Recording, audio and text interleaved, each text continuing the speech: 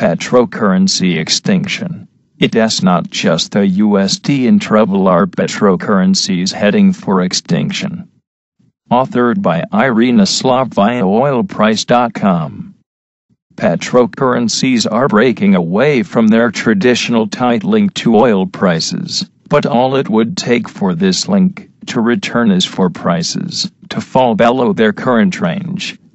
This seems to be the general consensus among bankers interviewed by Bloomberg's Natasha Dafandana and RIA Nova. The change is especially obvious with the Russian ruble, the Norwegian krone, and the Canadian dollar. The ruble's response to the recent string of gains in oil prices was muted. The Norwegian krone barely batted an eyelash at latest price changes, and the Canadian dollar has weakened despite the oil price movements. It seems there are two factors determining this break between the most traded commodity in the world and its largest producers: 1. Interest rates, and 2. The price range of oil.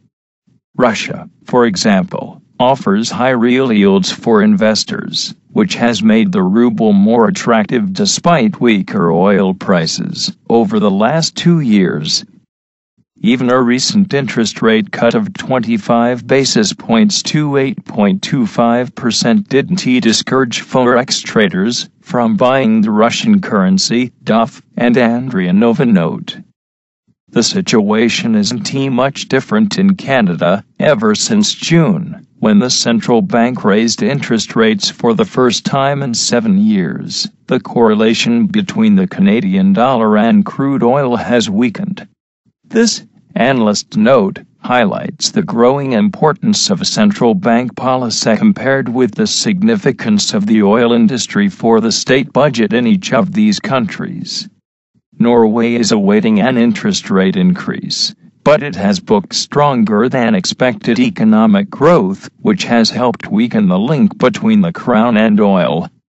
Still, like the ruble and the Canadian dollar, the crown is likely to suffer if a sharp drop occurs in oil prices, as all commodity-related currencies are more sensitive to downward movements in the commodity's price than to price increases.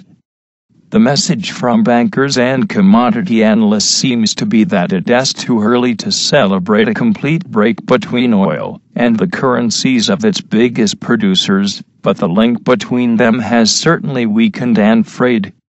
Traditionally, petrocurrencies fall when oil prices fall, as this signals a decline in demand for the commodity. This time, oil demand is relatively strong, and it is supply that is the reason for the low prices, which explains the limited effect of the price changes on the currencies. At the same time, only the mention of a possibility for weakening oil demand would be enough to cause a price drop, and if other factors emerge and this drop is below $40, petrocurrencies will be hurt. China, for one, doesn't seem to care about this still present link between currencies and oil prices. It is actively seeking to turn its own yuan into a sort of petrocurrency.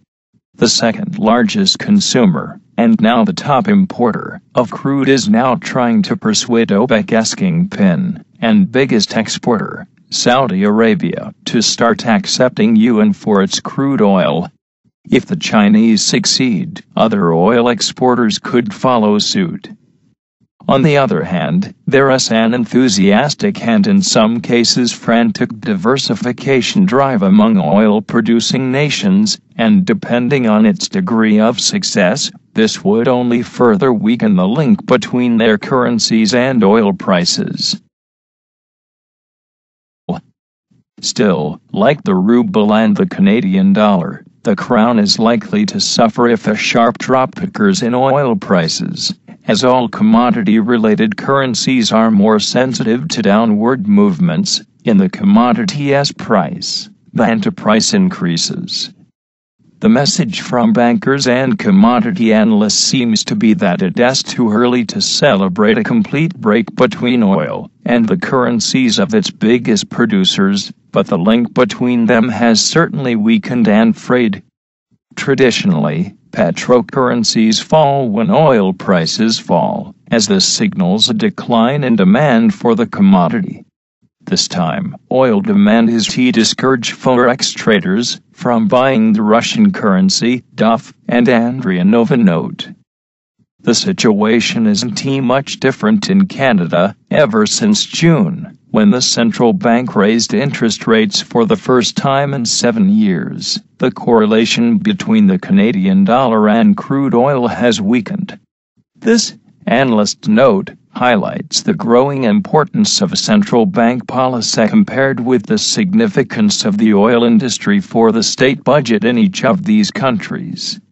Norway is awaiting an interest rate increase, but it has booked stronger than expected economic growth, which has helped weaken the link between the crown and oil.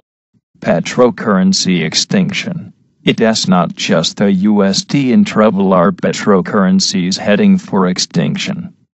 Authored by Irina Slav via oilprice.com. Petrocurrencies are breaking away from their traditional tight link to oil prices, but all it would take for this link to return is for prices to fall below their current range. This seems to be the general consensus among bankers interviewed by Bloomberg guest Natasha Duff and Anna Andrianova. The change is especially obvious with the Russian ruble, the Norwegian krone, and the Canadian dollar. The ruble's response to the recent strength is relatively strong, and it is supply that is the reason for the low prices, which explains the limited effect of the price changes on the currencies. At the same time, only the mention of a possibility for weakening oil demand would be enough to cause a price drop, and if other factors emerge and this drop is below $40, petrocurrencies will be hurt. China, for one, doesn't seem to care about this still present link between currencies and oil prices. It is actively seeking to turn its own yuan into a sort of petrocurrency. The second largest consumer, and now the top importer, of crude is now of gains in oil prices was muted. The Norwegian krone barely batted an eyelash at latest price changes, and the Canadian dollar has weakened despite the oil price movements. It seems there are two factors determining this break between the most traded commodity in the world and its largest producers: 1. Interest rates, and 2. The price range of oil. Russia, for example, offers high real yields for investors, which has made the ruble more attractive despite weaker oil prices over the last 2 years. Even a recent interest rate cut of 25 basis points to 8.25% didn't